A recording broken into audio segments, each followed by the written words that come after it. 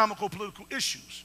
Let me share with you, the Jewish people who were second class in the Roman Greco world was looking for a Messiah that would crush the head of Caesar and overthrow the government. That's why the Republicans, listen, I don't mean no harm, y'all.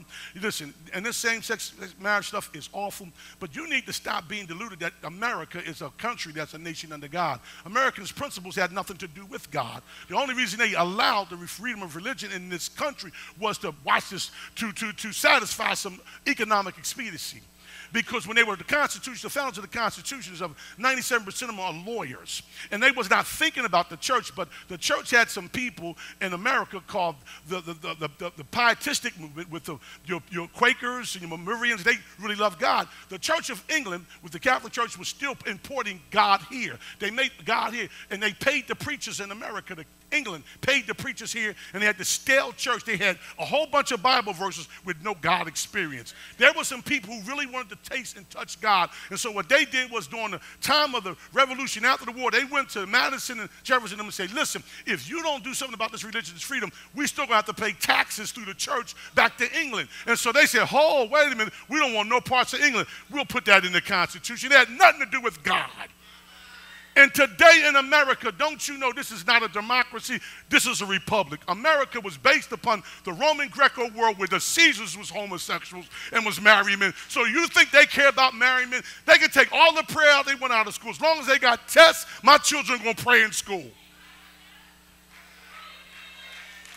They're going to pray in school. Lord, help me with this test. So don't get confused by that when you're home. And my little right-wing Republican buddies, listen, they're the same people that will bomb abortion clinics and the same people that will fight against abortion but cut funding for the children after it's born. Same people will cut money for children that are born, but they'll blow up an abortion clinic in the name of Jesus. More folk have died in the name of Jesus than a little bit because of misinterpretation of the Word of God. Don't get fooled. Don't get fooled by this right-wing Republican foolishness about they love God and they hate homosexuality. That's why they keep getting outed. Y'all get that one on the way home. They're just as homosexual as the Democrats. Y'all remember 12th Street, D.C. back in the 80s when them boys was taking them young boys, them chickens, and riding them down in them limos? Those was government cars. Why do you think the prostitutes and the young homosexuals come to D.C.? They ain't coming for you and me. We ain't got that kind of paper. Why do you think that, come on, you better wake up. Why do you think they make drugs a problem? They'll make drugs a problem in the black community until Republicans and white folks start buying them drugs. That's what it is. And without proper interpretation of the scripture, you will be hoodwinked into thinking something that ain't, and you will live your life, watch this, under the guise of theology instead of practicality. And so Jesus was trying to tell this religious teacher, this certain lawyer, listen, man, it ain't about what you know, it's about what you do. We want to spout what we know and say where we come from. And, and I'm in seminary with the guys, seminary, and I love learning. And, but you better be saved before you go to seminary. You better know Jesus before you get there. You better know that you know that God came by and touched you. And so, Pastor Kirk, I ain't going to bother you people much longer. I just want you to see this, y'all.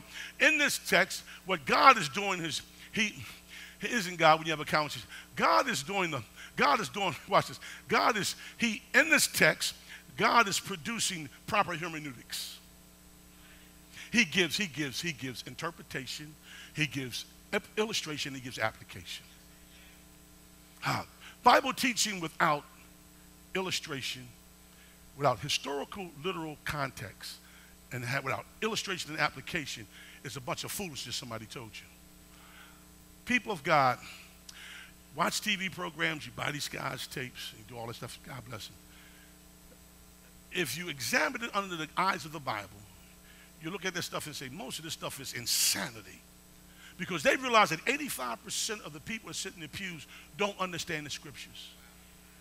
And so I can say to you what I want to say to you, and I can get you to do what I want you to do. The Bible says, and Marcus says, and Judas hung himself. Doesn't it say that?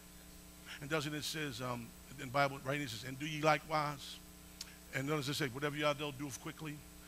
Well, if you don't understand the proper interpretation, somebody can tell you to go hang yourself and do it quickly. And so we're gonna leave y'all alone. Pastor Kirk, in verse 25, I see this theological examination. But verses 26 to 28, I see Jesus' divine inspiration. And in verse 30, I see the clarification of the illustration. He says, he gives them two issues. He creates a social situation, and then he calls, this is when you know it's Jesus. The verses here with the peace with the Levites, he always, Jesus, whenever God, he always causes a theological juxtaposition where you and I have to struggle between what he says and what's done. There's always that tension. See, the difference between Jesus' teaching and the Pharisees and the Sadducees, that theirs was straight cut. When Jesus came, he said, he teaches with authority because Jesus always causes tension. He said, I've not come to bring peace, but a sword.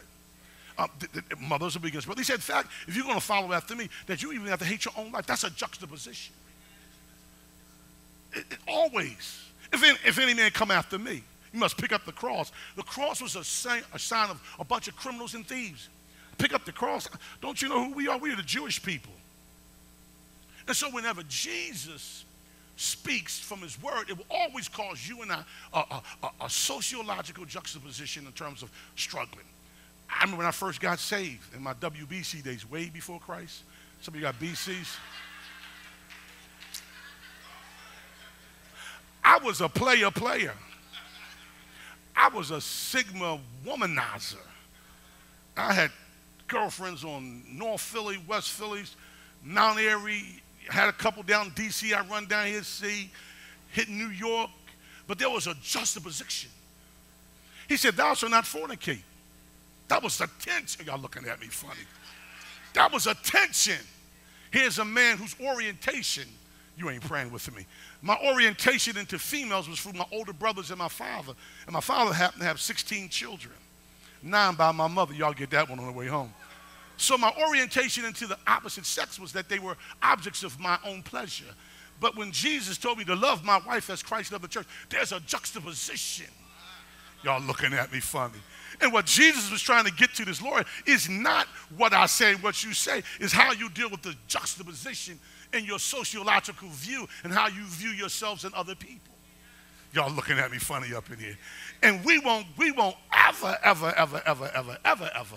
understand God until you wrestle with that juxtaposition.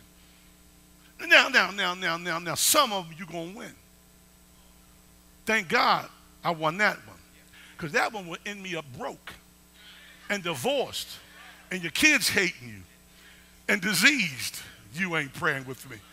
Come on, y'all looking at me funny. But some of us have some issues that are not as obvious as mine. I was a wine drinker and an publican and a party animal. You ain't praying. I party like a rock star. Y'all looking at me funny.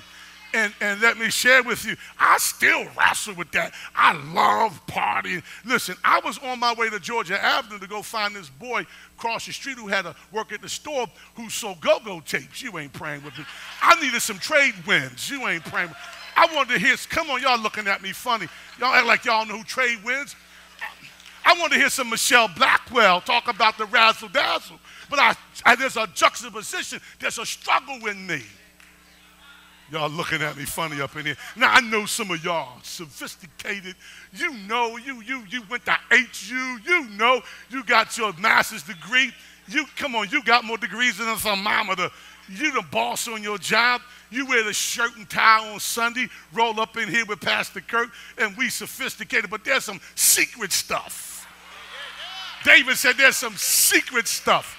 You know that orientation of those issues from your childhood and from your development that you don't want to give up. Come on. The theological question has nothing to do with what I know in my head, but how much I'm going to wrestle with this text. And sometimes you got to wrestle till you get to your grave.